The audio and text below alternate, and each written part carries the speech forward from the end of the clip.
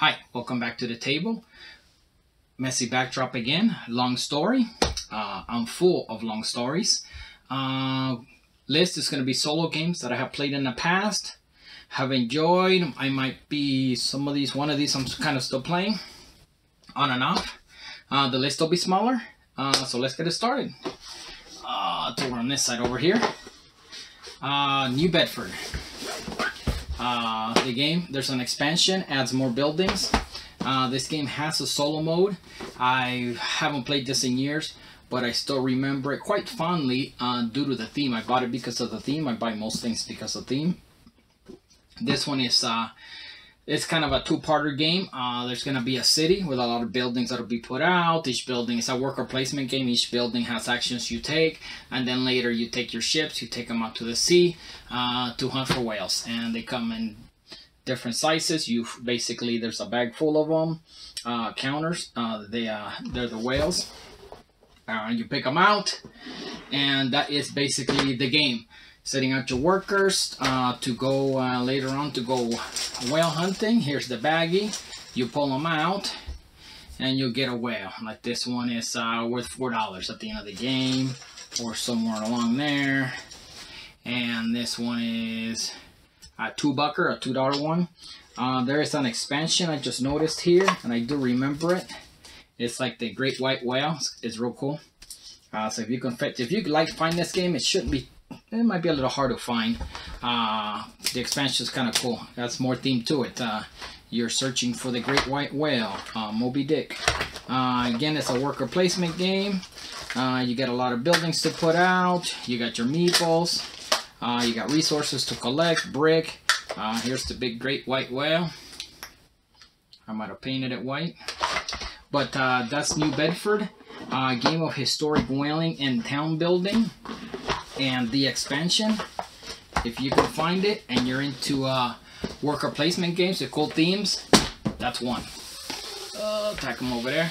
Second one, jump right into the new one, G.I. Joe.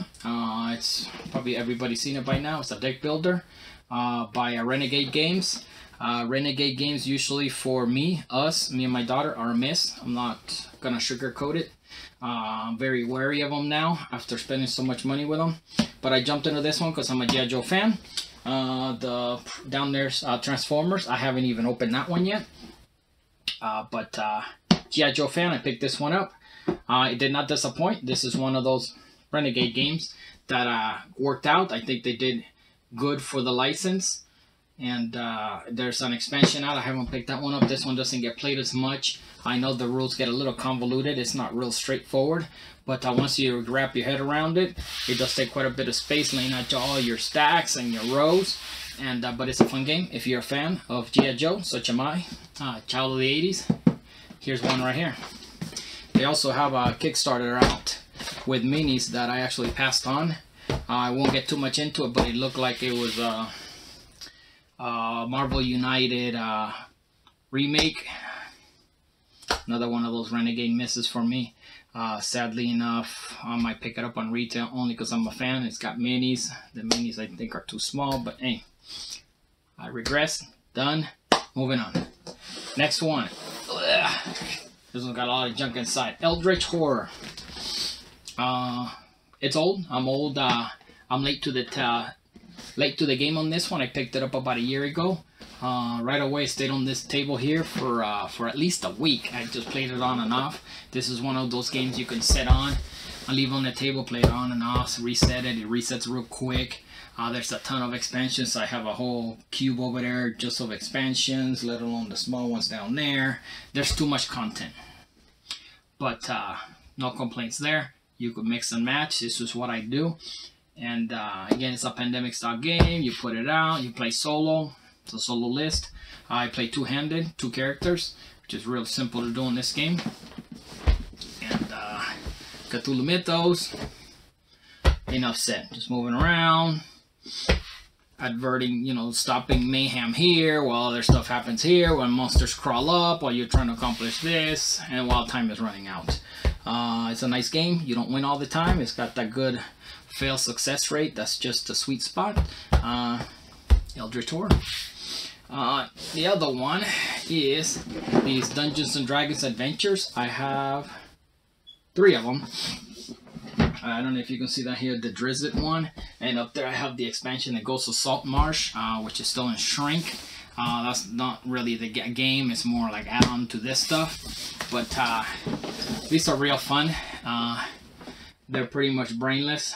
I guess you can call it beer and pretzels games, where you can just get your character, not even a sheet, it's a card, and just go through the scenario. This one, you're going through Castle Ravenloft and the whole Strahd adventure. I like this one. I like them both. I've been slowly trying to find the rest. They're not hard to find, but eventually I want them all. My daughter does not like this. We got into D&D. She got into D&D real heavily the past 2 or 3 months. But she won't play this one. Why? It doesn't have the RPG element. She's right. It's not very, it doesn't have a lot of depth. She wants that. But this one I like. I lay it out. Takes a lot of table space. It looks kind of cute.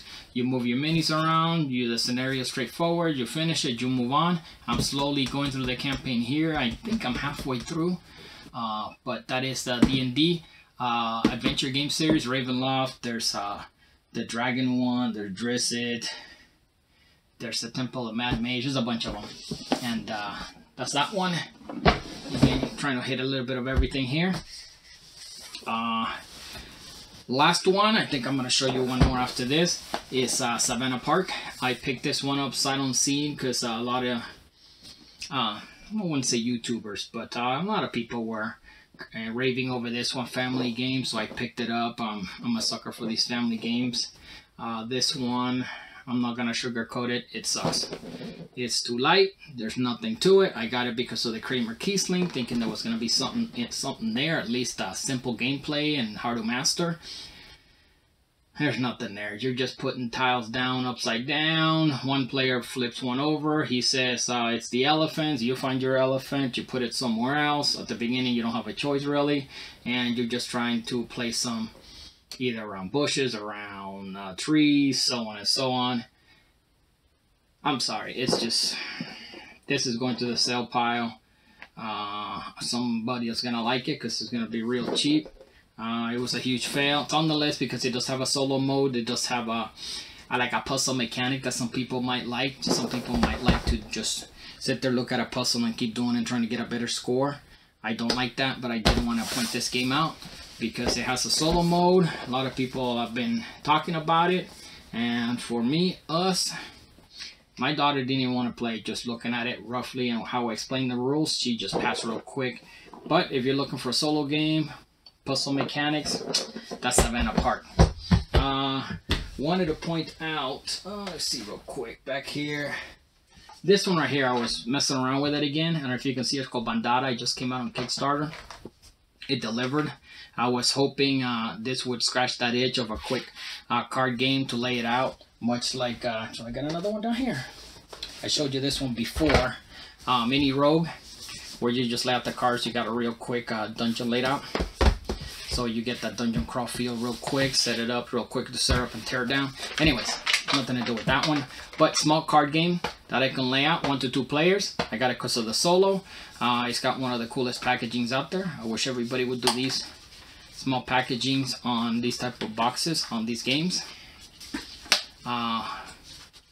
Problem. Very simple game. The rules are very simple, but there's stuff missing in here.